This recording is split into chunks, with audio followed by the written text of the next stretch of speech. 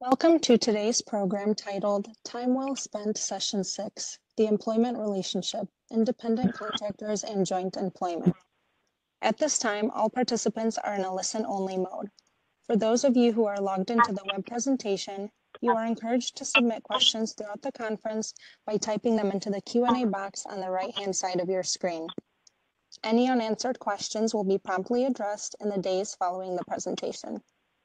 For those interested in obtaining CLE credit for this webinar, an attendance verification code will be read during the presentation that will be required on the CLE attendance affirmation form. Please write this code down as it will not be reread and is required for CLE credit. Copies of the webinar recording and materials, along with the CLE attendance form, will be distributed to attendees in the days following the webinar. On the next slide, you will see a legal disclaimer. This presentation has been prepared by Seyfarth Shaw LLP for informational purposes only. The material discussed during today's webinar should not be construed as legal advice or a legal opinion on any specific facts or circumstances. The content is intended for general information purposes only, and you are urged to consult a lawyer concerning your own situation and any specific legal questions you may have. At this time, I would like to turn it over to our first speaker for today's program, Kelly Kelker. Kelly, please go ahead. Thank you, Donna. Good afternoon or good morning, everyone, wherever you may be. Thank you for joining us for today's sixth and next to last session of our Time Well Spent webinar series. Many of you have heard this in one of the earlier sessions, but for those of you joining us for the first time, my name is Kelly Kelker, and I'm Senior Counsel and a member of Seyfarth's Atlanta Wage Hour team. One of my jobs here at Seyfarth is to update twice a year the Wage Hour Collective and Class Action Treatise published by ALM that's authored by Seyfarth attorneys under the leadership of our three editors-in-chief, Brett Bartlett in Atlanta, Noah Finkel in Chicago, and Andrew Paley in Los Angeles. As with the prior sessions, my role here is to keep things moving along so that we can cover in the next 45 minutes a topic that most of you attending today probably have encountered one way or the other, and that is the question of, is this person who's doing work for our company that benefits our company in some way an independent contractor or an employee of the company? This topic is complicated and in flux, and we're fortunate to have with us here today three excellent speakers and experienced practitioner in that area. First up will be Andrew McKinley, who's a partner in our Atlanta office. Andrew has served as the non-California lead of Seyfarth's Worker Classification Group. Of particular relevance to today's presentation, Andrew has been a thought leader around the DOL's new FLSA independent contractor rule. He worked on a set of comments that was cited over 60 times in DOL's commentary to the final rule, including as a basis for adjusting a number of the factors contained in the final rule. Andrew will be presenting today on the state of law under the FLSA with regard to independent contractor classification.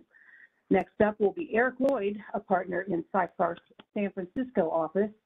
Eric focuses much of his practice on wage and hour class actions. He's a frequent speaker on worker classifications and provides advice and counsel to clients across the country regarding independent contractor relationships. Eric will be presenting today on the always somewhat different California law perspective on independent contractor classification. We will also hear today from Pam Vartabedian, also a partner in the San Francisco office Labor and Employment Group, where she focuses most of her practice on California law wage hour class actions, but Pam also handles single plaintiff and counseling matters. Andrew, can you please start things off with a discussion of the new independent contractor rule? Sure. So we'll be talking about the FLSA today, and one thing that is clear under the FLSA is that the statute applies to employees, but it does not apply to independent contractors. If we could go to the next slide. Unfortunately, the FLSA itself is completely unclear on where that line should be drawn. In fact, the FLSA's definition of employee is about as unhelpful as it could be. It defines employee as an individual employed by an employer. something important to keep in mind is that a worker's preferences as to whether they should be an employee or an independent contractor are totally irrelevant. So too is whether they have signed a contract or an independent contractor agreement. Instead, courts have historically adopted a multi-factor economic reality test based on the Supreme Court's decisions, the United States v. Silk and Rutherford Food Corp v. McComb. That test is formulated a lot of different ways by a lot of different circuits, and it looks to typically to slightly different formulations of those factors or even additional factors based on where you are. But ultimately, the inquiry is whether, as a matter of economic reality, the worker depends on someone else's business for the opportunity to render services or is in business for themselves. Let's go to the next slide. Now, in about the 75 years after the FLSA was passed, there were no regulations on what it meant to be an employee or an independent contractor. Instead, the DOL offered various sub-regulatory guidance that often changed, sometimes in meaningful ways, from administration to administration. In January 2021, the DOL promulgated its first attempt at rulemaking on independent contractor status. That rule elevated two core factors above the rest, and that was the nature and degree of the worker's control over the work and the worker's opportunity for profit or loss based on initiative, investment, or both. Under the 2021 rule, if both those factors tilted in favor of one classification, that classification was presumptively the correct classification. The DOL at the time said that it had done an extensive survey of case law, and that was the, when both tilted the same direction, invariably that was the result the court reached. If those tilted in different directions, the DOL then said that you look to skill, permanence, and whether the worker was part of an integrated unit of production to determine which side of the line the worker fell on. Ultimately, after an administration change, the DOL unsuccessfully attempted to withdraw the rule.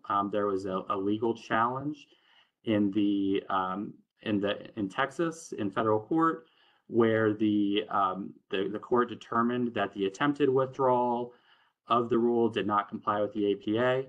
And so that court found that the rule actually went into effect in March 2021.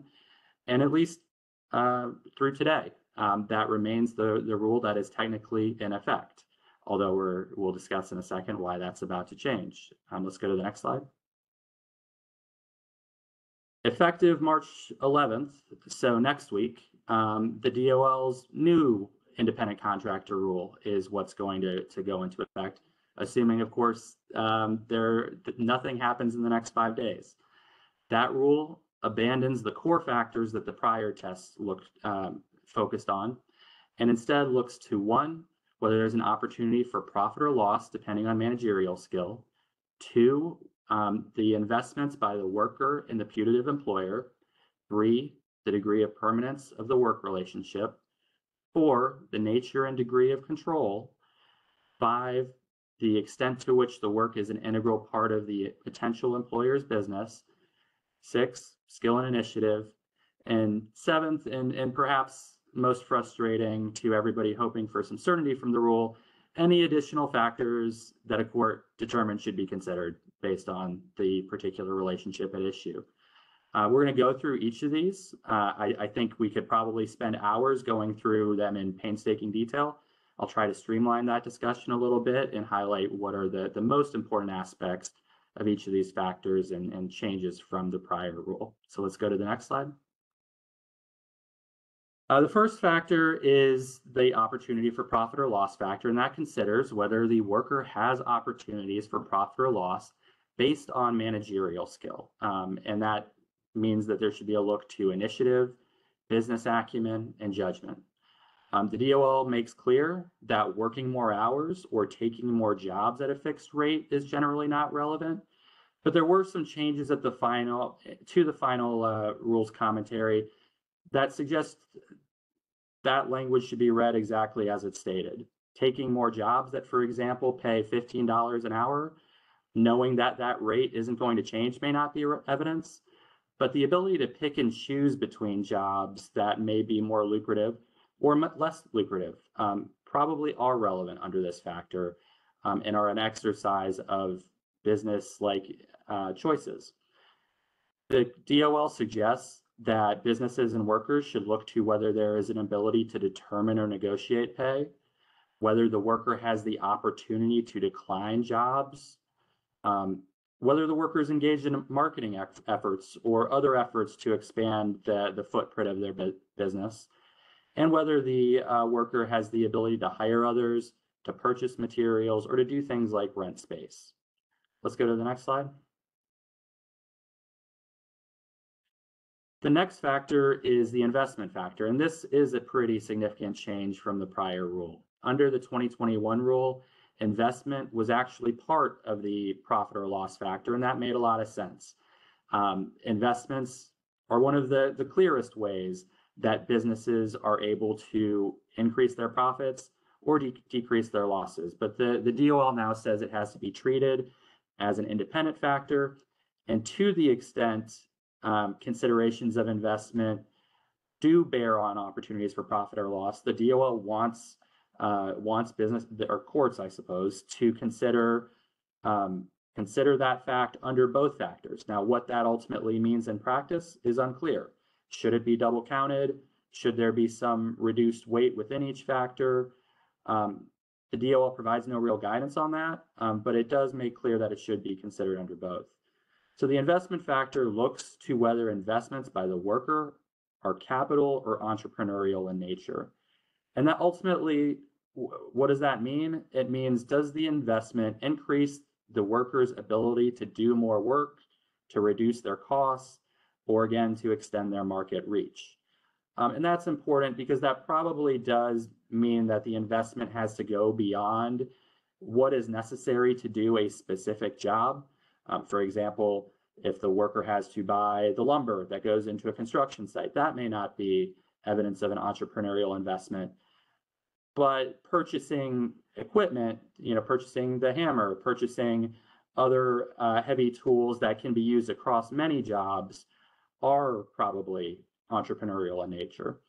The commentary to the rule notes that costs unilaterally imposed by the putative employer are generally evidence of employee status. But what that ultimately means is a little bit unclear. The commentary seems to suggest that saying you need this particular type of equipment, this particular brand of equipment, is evidence of employee status. But perhaps just saying you need the tool and you leave it to the worker to pick what that tool is and exercise business judgment in that way doesn't quite cross the line. The factor also, I think importantly, calls for a comparison of workers' investments to the potential employer's investments in the overall business. There was some concern previously that this should be viewed quantitatively, meaning in terms of bottom line dollar figures. And obviously that almost always is going to lead towards a balance that favors the business's expenditures. But the DOL clarified that really this analysis is supposed to be qualitative and that the inquiry should be whether the worker is making the same types of investments as the business. Let's go to the next factor. The next factor is permanence. And under this formulation of the permanence factor, you're supposed to ask whether the work relationship is indefinite, continuous, or exclusive of work for other employers.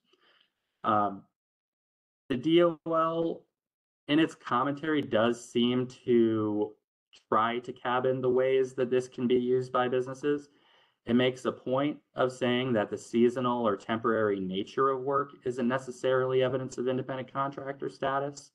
But in the final rule, the DOL does suggest if a lack of permanence is tied to the worker exercising his own business initiative, that reflection of a temporary work arrangement may be evidence of independent contractor status. So if working at a ski resort in winter months, because that's the only time you can, may not itself be evidence of independent contractor status.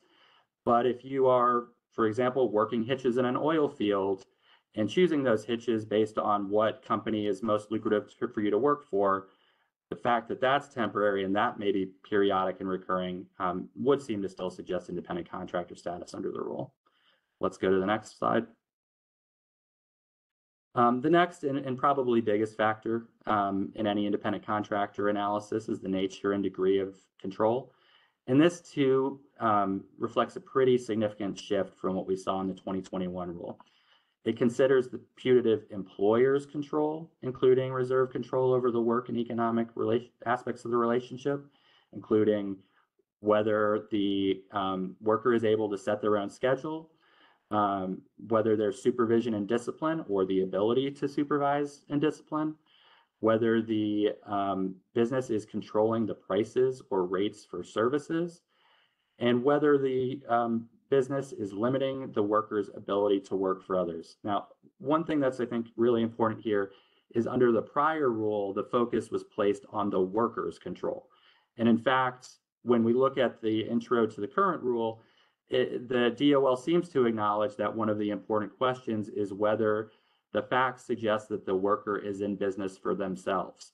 Here, however, the DOL says that the control analysis needs to be cabined to what the particular alleged employer's control is. That seems to cut out a lot of the inquiry, right? If you're focusing only on that scope of things, you're cutting out a lot of what the worker could be doing to run their own business apart from that individual relationship. That's where the DOL places the focus now. The DOL also takes great pains to reject its former position as to actual and reserve control. Previously, the DOL said that actual control is more relevant than reserve control or control that could potentially be exercised. It didn't say reserve control was irrelevant. It just said it was less important. Now the DOL refuses to say that. It says it will it will offer no opinion at all about whether reserve control is more relevant than or equally relevant to actual control or vice versa. Curiously, it does so without providing even a single example of where reserve control is ever going to be more relevant than actual control. It seems obvious that actual control is what's going to be most reflective of the realities of the work relationship. But the DOL has basically left that to businesses and workers to sort out and largely speculate about on their own. Let's go to the next slide. The next factor is the integrality factor. This asks whether the work performed is an integral part of the putative employer's business. Basically, that means, is the work critical, necessary, or central? Importantly, the focus is on we have it backwards, on the work, not the worker. And this again is a shift from what we saw in the 2021 rule. There, the question was whether the worker was part of an integrated unit of production, meaning did they look like somebody who was on an assembly line? Instead, now it's just, is it an important part of the business, an integral part of the business? And that's a really tough standard for any business. We put a quote here from concurring opinion from Judge Easterbrook, where he says, the integrated question is really one of those bits of reality that has neither significance nor meaning. Everything an employer does is integral to its business. Why else do it? And that's really the way that most businesses look at this standard. And it's why for most businesses, it's going to be a difficult one to fight in most litigation settings. Go to the next slide. Skill and initiative is the final major factor. This factor looks at whether the worker uses specialized skills to perform the work and whether those skills contribute to business-like initiative. It's important to keep in mind the tie to the work. Having specialized skills that you don't actually use in your job isn't really relevant of anything under this standard. But the rule does add that the skills do have to contribute to business-like initiative. So although it's titled in the rule as skill and initiative, that's a little bit of a misnomer. You can't treat skill separately from initiative. You have to analyze them together, and the skill has to contribute to business-like initiative. Again, looking back to what we were thinking about before, does it increase the worker's ability to market themselves, increase their customer base, do things that look like a business? The commentary to the rule does also note that there should be some consideration to what kinds of trainings are being provided to the worker under the standard. And in fact, if the worker is relying on training from a putative employer, that's probably evidence of employee status under the rule. Let's go to the next slide. There is, what questions remain after about this 2024 independent contractor rule? Well, the answer is a lot. It doesn't really tell us what should be considered as one of those additional factors that it said can be thrown into the mix. And so a lot of the certainty that the DOL said it wanted to provide really isn't offered by this rule. It also provides no guidance on how to weigh the factors against each other and how to weigh the facts within the factors. Similarly, doesn't really give any guidance on how to weigh facts that are counted in multiple factors. An additional thing that I'll throw in here that I glossed over a little bit on the control factor is there are a lot of items under this rule that have historically been considered clear evidence of independent contractor status. Things like being able to work for other companies, being able, or when there are some kind of requirements being placed on workers, if those flow from a legal rule, from a contractual requirement, from anything like that, there's not clear statements on how those sorts of things should be handled here. It is clear under the rule that legal requirements aren't necessarily relevant, but there is additional language suggesting that if there's an additional purpose beyond the legal requirement to the requirement, that could be problematic. And I think there's an open question here of how these factors will be weighed in practice and whether that will meaningfully deviate from what the 2021 rule suggested. For example, they said that opportunity for profit or loss and control should be weighed as primarily important. They say that flows from case law. There's nothing in this rule that prevents that sort of analysis from continuing to happen. And so whether courts will continue to focus on those factors is a question. There are also important legal questions, right? Will the courts defer to this rule? I think that's going to depend on the court. That's going to depend on certainly aspects of the rule and whether it's comfortable with some or all of it. Will the legal challenges to the rule succeed? I think there's that same CWI case that invalidated the 2020, or that was successful in challenging the invalidation of the 2021 rule. There was an amended complaint filed yesterday with a bunch of new businesses where it appears that there's going to continue to be a challenge there. There are actions in Georgia and in other states. Eventually, this is going to bubble up to a decision and potentially a reversion to the 2021 rule if successful. Will the rule survive an administration change? The last rule didn't. Pretty unlikely that if there's an administration again here, the DOL would attempt to revert back to what the prior administration tried to do. And will legislative activity gain any traction? There's no clear path to that right now, but there are certainly efforts, and that's something to keep an eye on. So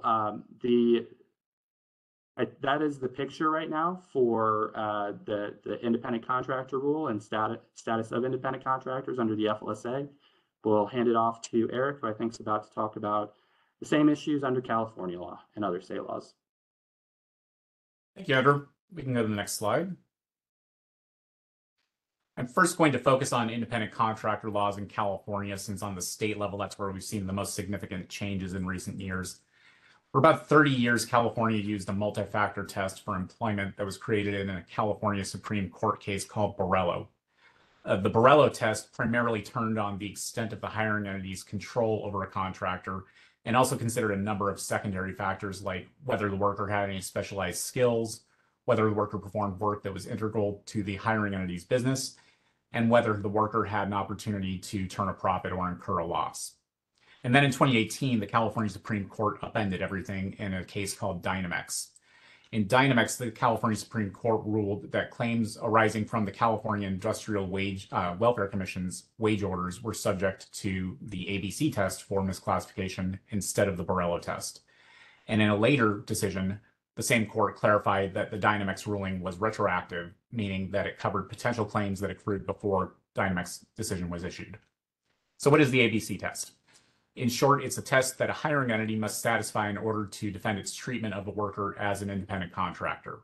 And the test has 3 prongs. If any of those prongs are not satisfied, then a contractor will be deemed misclassified.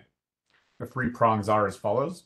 A, the worker must be free from the control of the hiring entity.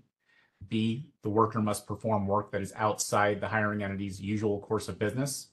And then C, the worker is customarily engaged in an independently established trade, occupation, or business of the same nature as that involved in the work performed.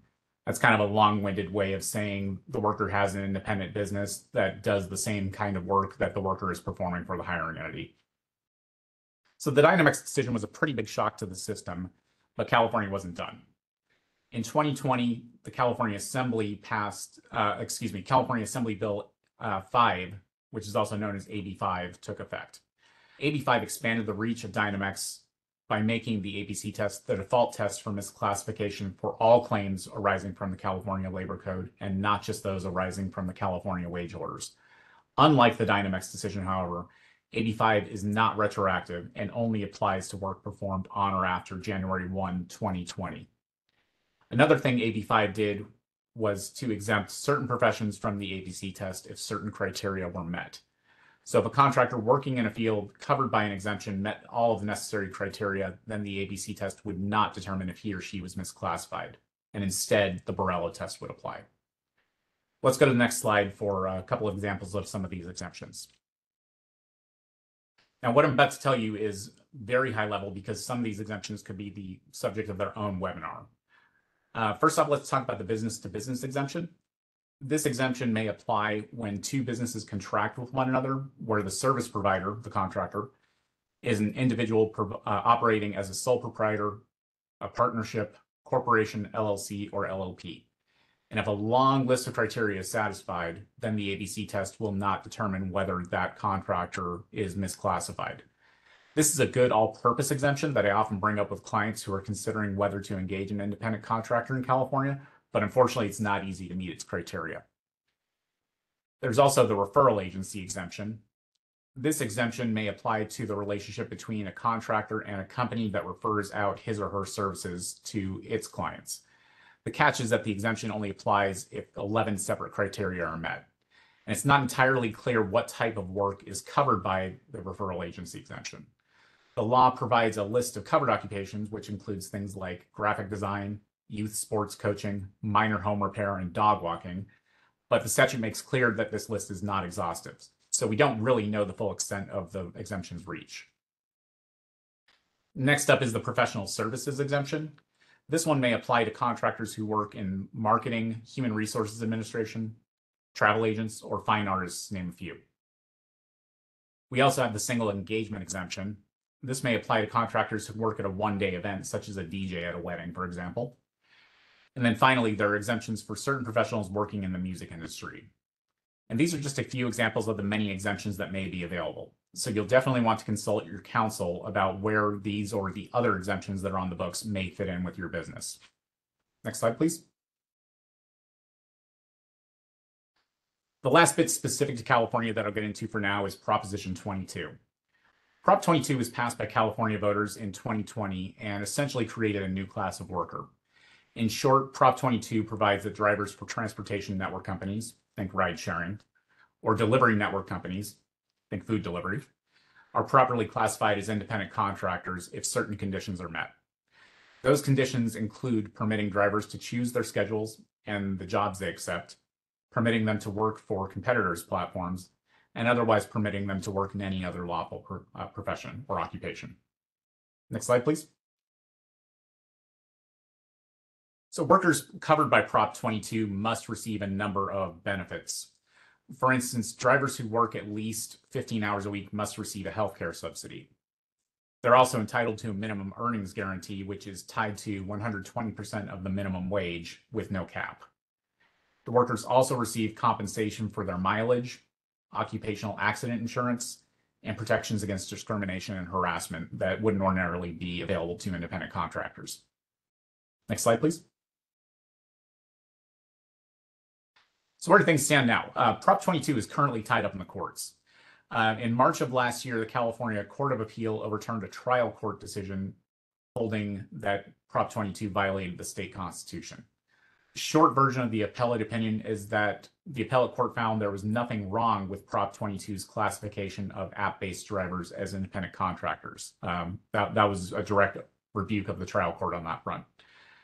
The appellate court also ruled, however, that Prop 22 violated the separation of powers doctrine because it limited the legislature's ability to pass legislation enabling contractors to collectively bargain.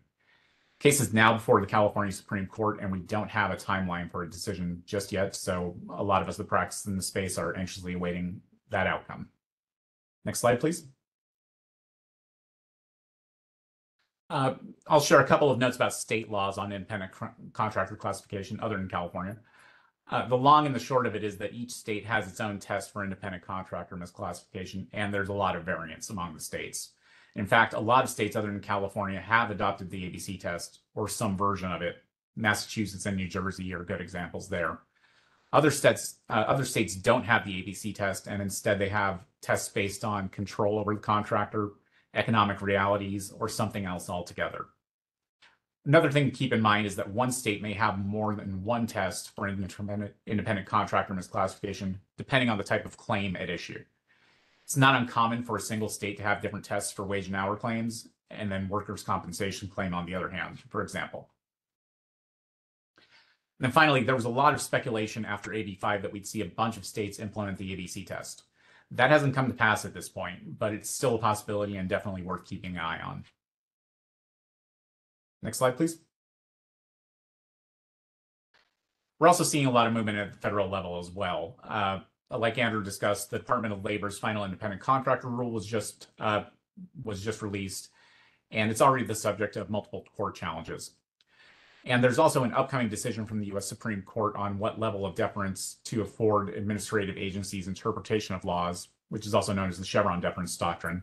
And that decision may have some impact on the independent contractor rule, depending on how broad the Supreme Court's decision is. There's also been a lot of buzz that the FTC may start using the competition laws to target independent contractor misclassification. And then finally, the NLRB last year reversed a prior decision and reinstated a worker-friendly standard for independent contractor misclassification under the National Labor Relations Act in the Atlanta Opera matter. So there's a lot happening at the federal level. This administration has certainly made independent contractor classification a focus. And as Andrew indicated, that could all be upended come November if there's a change in the administration. And with that, I'll turn it over to Pam. Great. Thanks, Eric. Thanks, Andrew. All right. So now we're going to shift the discussion over to joint employment. Joint employment is the concept that an employee may be simultaneously employed by multiple entities. So, for example, it often comes up in the scenario where there's a staffing agency and a company where employees are placed. Now, this is different than what we've been talking about in terms of independent contractor versus employee classification, because here it's presumed that the worker is an employee, but the question is, are they an employee of both entities or one? And that's what we're talking about in terms of the joint employment relationship. In particular, I'm going to be focusing on the joint employment under the FLSA, which has really been a moving target over the years. And the reason that this is important is because, you know, whether or not there's a joint employment relationship, there are really large consequences of that. The primary consequences being that joint employers are jointly and severally liable for the employer FLSA obligations to the employee. and the hours worked for each employer during the work week are actually totaled for determining the overtime payment obligations. So if you're doing it incorrectly, there are large consequences for this. Next slide, please. And so I thought I would just start off with a really brief history here. I'm not going to go into all of the history because there's many years that even precede this, but suffice it to say that it has been a moving target and it remains pretty murky at this point. At one point in January 2022, during the final days of the Trump administration, there was the DOL announced a final rule clarifying its position with respect to whether businesses constitute an individual's joint employer. So there was a short period of time where there was a little bit of clarity, but those new regulations went into effect March 16th, 2020, and they were quickly challenged. This did represent the first formal substantive change to the DOL's joint employer guidance in more than 60 years. But when the new administration came in 2020, like I said, they were challenged, and shortly after that, the DOL rescinded its most recent regulation without replacement. So we're at a point now where we don't have a rule that's replaced the Trump era rule, and so we're left with, again, as I said, when I started this my portion of the presentation, and we're left with a really murky outset here. And it's really ended up now where it's just courts are deciding what the rules are. Next slide, please. So there currently does not exist a single uniform test for joint employer status under the FLSA. So employers are relying on case law now when determining whether or not an employer is going to be deemed a joint employer by the courts. And this has largely been filled by the federal courts have spoken to this, and they've spawned numerous multi-factor balancing tests, none of which has achieved consensus support. So the big picture, just stepping back for a second, in assessing whether a worker is an employer independent contractor, the ultimate decision turns on whether the worker is economically dependent upon the putative employer. By contrast, now, when we're talking about the joint employment context, where it's already established that the worker is an employee, the courts assess whether the putative joint employer has sufficient functional control over the employee to be treated as an employer under the FLSA. But like I said, there's no consensus among the circuit courts as to the appropriate factors to be considered in making that assessment. Rather, courts have articulated varying multi-factor tests, often specifically tailored to the industry at issue or the particular facts presented.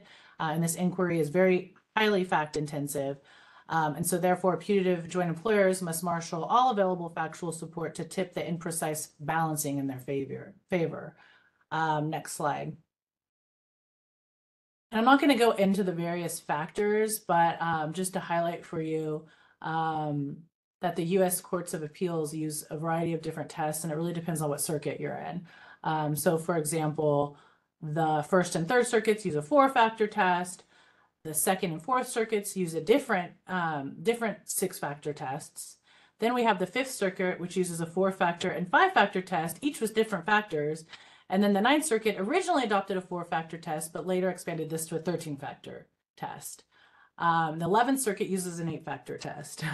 So lots of different tests out there, lots of different factors.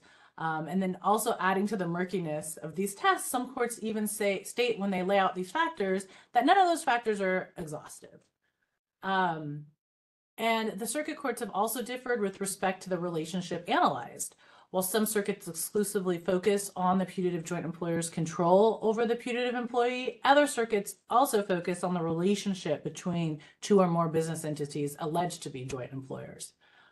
So the Fourth Circuit's 6-part test, for example, that one considers whether one putative joint employer is controlled by or is under common control with the other putative joint employer, as articulated in the 2017 Salinas versus Commercial Interiors decision. So this has implications for certain business relationships, such as between franchisor, franchisee, general contractor, and subcontractor, and the staffing company and client. Because these types of relationships inherently require some control by one business over another, there tends to be a stronger argument for joint employer status in jurisdictions focusing on the relationship between the alleged joint employers, all other things being equal. The same is true for businesses that require service companies to adhere to quality and safety standards, equal employment opportunity obligations, or other similar requirements, because such requirements may be interpreted, at least where the law is not clear on the subject, as control of one business over another. Next slide. So what does this all mean? In sum, there's no one-size-fits-all approach to defending joint employment claims. Giving the differing tests and the fact-intensive nature of the inquiry, putative employers should carefully consider the jurisdiction you're in, as well as how the facts of the particular arrangement will fare under the various formulations when developing a defense strategy and advocating for the application of any particular test.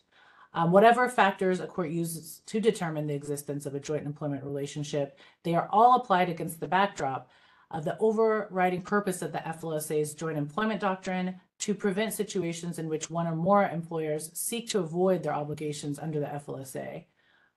So employers faced with the joint employment claims arising out of their outsourcing arrangements may very well be served by highlighting the public policy arguments favoring a finding that the subcontracting relationship at issue is legitimate, advantageous to the broader economy, and therefore is not an attempt to avoid FLSA compliance. And I'm going to pass it back to Eric to discuss California and other state joint employment tests. And I believe he will read the CLE code right now. Yes, thank you, Pam. CLE code is SS3637. SS is in Seyfarth Shaw 3637. Next slide, please. So I'm going to close out by briefly addressing joint employment at state level. We can go to the next slide. As with independent contractor classification, each state has its own test for joint employment.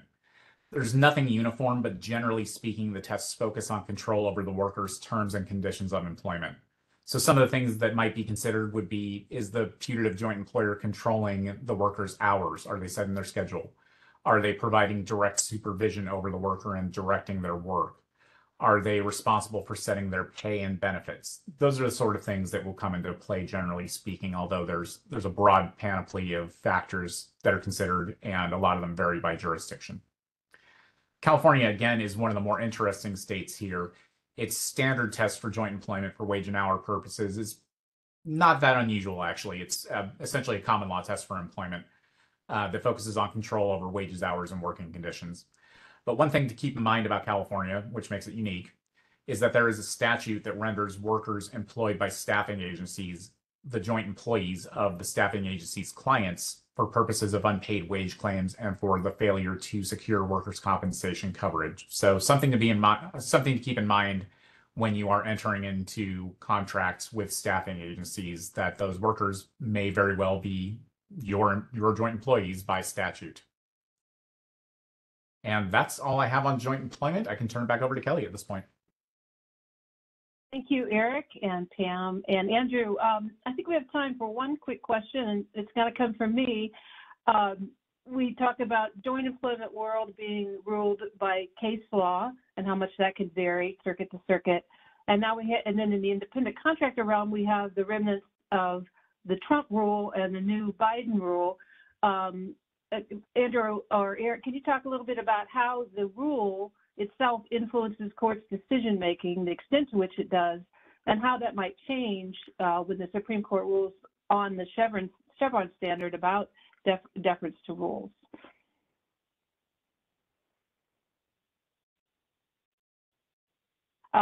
Andrew, I think you're muted. I see him talking, but yeah. Right. Sure. Eric talked a little bit before about deference, and that's what it comes down to here. Ultimately, the question is going to be whether courts are persuaded by the rules analysis, which I think in large measure is going to be determined by how far it deviates from what the circuits those courts are in have previously held, and what those judges are used to doing historically. So, I think that realistically, we will see deference where deference is beneficial to judges to reach the conclusion they think is most appropriate. And when the rule is arguably at odds with that result, deference is going to be less likely. Obviously, if any of these legal challenges are successful, or that is going to impact it. I also think it's important to note that the legislation or the rulemaking is forward-looking, right? There is no, in my view, no legitimate argument for retroactivity. So for cases currently pending, we're still going to be in a world of looking at what does the case law provide for. Arguably, what did the Trump rule apply for if that was in place during the relevant time for those cases? Going forward, there's going to be more uncertainty on the deference front. Thank you very much, Andrew, and thank you all for joining us today for this update.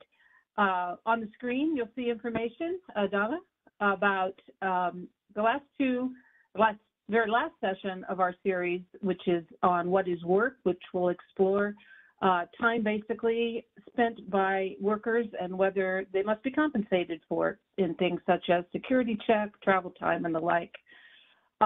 We hope your schedule will allow us to join that. Look in your email for information about the scheduling of that in the next couple of months, and we hope you will join us then. Thank you very much.